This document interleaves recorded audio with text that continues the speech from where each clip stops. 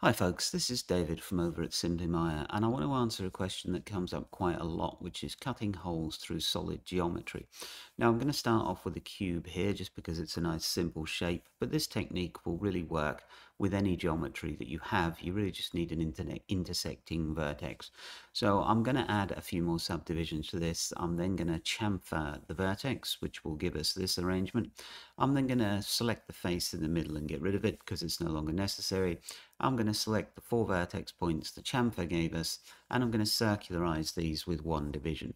This will give us equidistantly spaced vertices from each other and allow us to cut that perfectly round hole.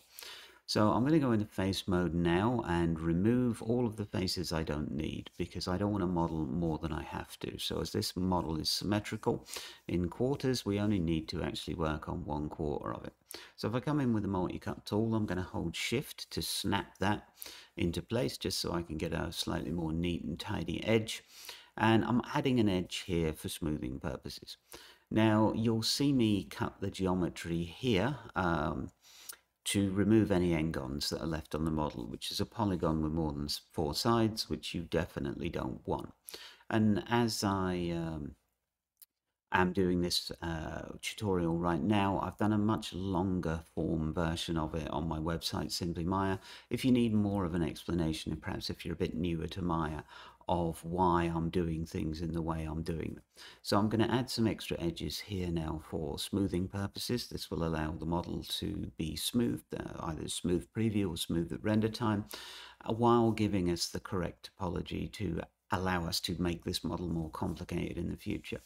So I'm just going to come over now and I'm going to mirror this in X, Y, and Z with cut geometry off and a small merge distance.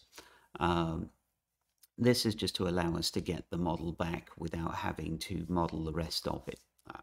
So this operation should take a few seconds, just as I say, just X, Y, and Z, and you'll get that full model back. Do be prepared to set your merge distance small, otherwise vertices you don't want merged together will merge together. So now all I need to do is bridge the gap between the 2 sides, but I'm going to select these edges here and these ones back here and just hit bridge, and that will give us a bridge through the middle. I can then come in and add more edges to control the smoothing here. And that's it, we're basically done with this one. I'll hit the smooth preview for you so you can see. And obviously we could move the vertex now around to make the hole bigger or smaller. So this technique will work with anything. You can see I've got a perfectly smooth model here. It doesn't collapse in on itself. It holds its edge flow. We've got nice topology.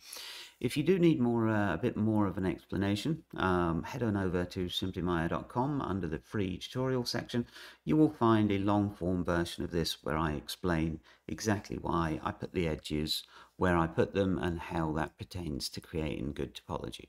So thanks for watching this one, and I'll see you in the next one. Cheers.